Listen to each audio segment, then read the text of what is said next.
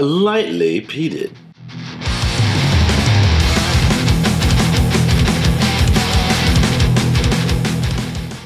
Welcome to another episode of Erik Wait Whiskey Studies, and in this video I'm going to do a review of the Ardmore Highland Single Malt Scotch Whisky. This is the Legacy, a lightly peated Highland Single Malt Scotch Whisky. But before I get into this, here are my notes.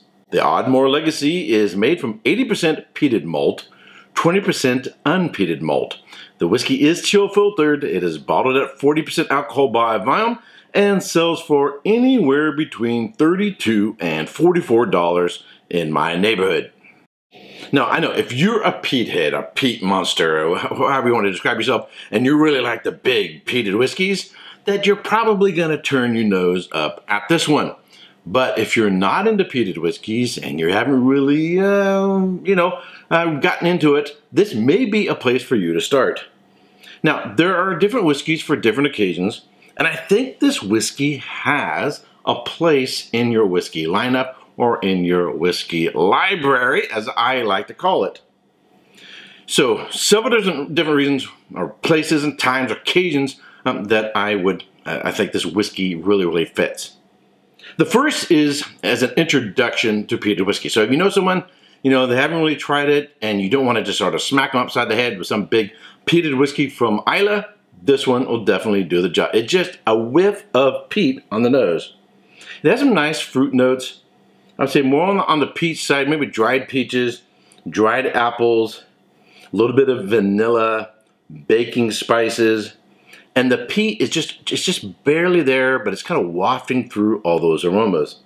A little bit of a sort of a dried leaf, autumn leaves kind of a smell. It's been maybe just got a little bit of rain and you haven't cleaned up all the leaves out of the yard, or you're out in the forest and there's, wet leaves on the ground. I get a little bit of that sort of wet leaf character there as well. With a little hint of sort of a slight nuttiness, dare I say it, marzipan. Some dried stone fruits, dried apricots, dried peaches on the palate.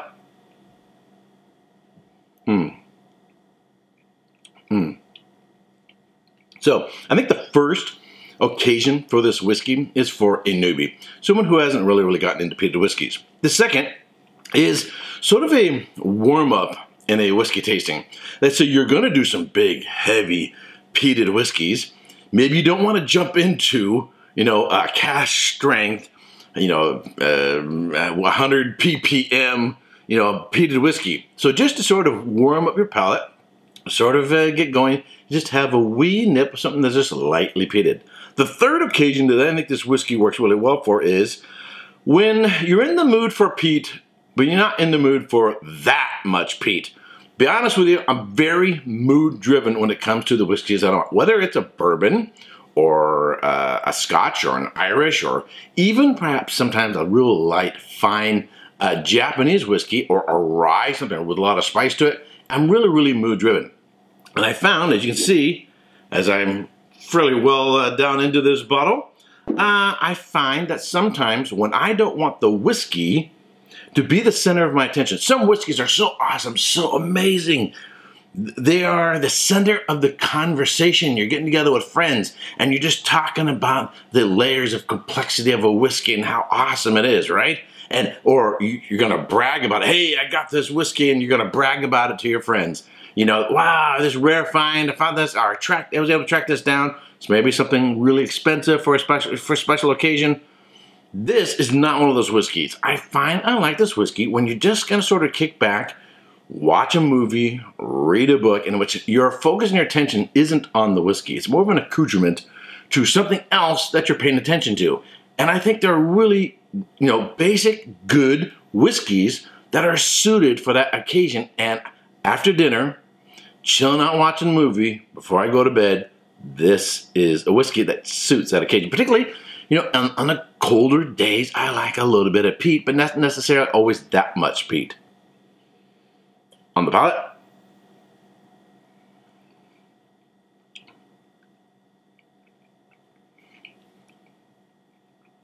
It's not the most complex, but it does have something different going on there on the front, in the middle, and the finish. You get more of the dried stone fruit, dried peaches, and dried apples, a little bit of that vanilla, some of that caramel. Just a very light tobacco character. And then on the back end, what comes around is just a whiff of smoke. And what sticks around, as I'm talking now, is just that whiff of smoke.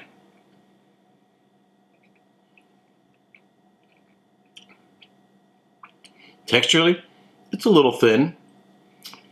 It kind of just sort of glides across the palate. Not necessarily like really mouth coating. But again, my focus when I'm enjoying this whiskey, and I do really, really enjoy this whiskey, is when my focus is on something else. And it's just sort of something, it's kind of like music that you're not really listening to. It's just in the background. You know, you have background music. Maybe you're working, maybe you're typing on your computer, or you're having a conversation, you have a bunch of people together, and you got music playing in the background, you're not focused on the music. That's kind of the place for this whiskey. It's somewhat in the background as an accoutrement to everything else that's going on. So I think it definitely has a place. I think I'll probably always keep a bottle, particularly the price is fairly reasonable. Anywhere $32 to $44, maybe higher, maybe lower where you live. So what would I give it in terms of a score? I'm going to go solid 85 points. Solid 85 points. Are there other lightly peated whiskeys with just a puff of smoke that I might also add as a recommendation to this? Perhaps, and would be definitely from the Highlands, probably. If you have something you would prefer that's lightly peated, that's got to be the definition. Lightly peated with just a puff of smoke. If you have one that you prefer, you think you like more than the Ardmore, then let me know what it is and put it in the comment section down below. Alrighty, if you like watching my videos, you've not yet subscribed, please subscribe, ring the bell to be notified when I go live or post a new video. And if you are a member of my Patreon group, I want to thank you very much. Alright, until next time, cheers.